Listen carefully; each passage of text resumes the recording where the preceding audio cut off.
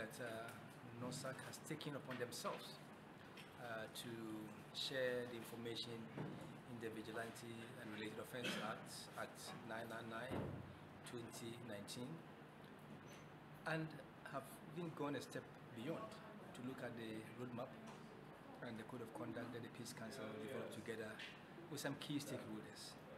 I think we are very impressed because the NORSAAC, with the support of Star Ghana, I think is the first to have taken these materials, these important documents, i.e. the law, Act 999, the roadmap and the code of conduct, to share the content therein with the larger society. Peace Council is very impressed, and we want to commend NORSAAC and the Star Ghana, for their unrelenting support to democracy and good governance in this country. It's good that an act has come into place to check or stop the activities of vigilante groups. I want to commend NORSAAC and their funding partners, Star Ghana. They have said that this will not be the last of such forums.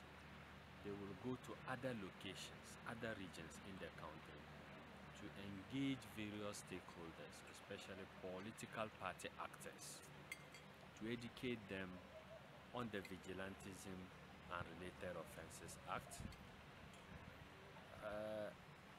Not everybody, even though it's a very popular act that everybody knows about, but what it really entails is something that I don't think many political actors know. Many youth groupings within political parties know, they don't know.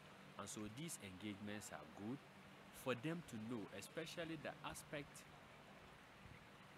where one of the facilitators said that the two major political parties, leaders of the two major political parties, NDC and MPP, have signed a document telling the security of Ghana that they are no more interested in the vigilante groups, and so they ought to arrest and punish them anytime they see them engage in vigilante activities. So if the youth groups of all political parties now realize that their own leaders have signed onto a document that says that if they engage in vigilantism, they should be arrested and prosecuted, I think they will rethink and then look at their activities to ensure they do not engage in political vigilantism. See, we've signed on, even though we've not signed into it by principle, but we are yet to sign up into the law, so that it will send a signal to every group, whether registered or not registered, that we are not going to tolerate political vigilantism. If you are a group and you want to destabilize this country, and as an NDC member, we'll disown you and we'll let the police take you on. That one is for sure, because we wouldn't want our children to not get a better place to live when they are born. So this is just a signal to let them know that we are ready to see the law and also implement it. So far, the dialogue has been very good.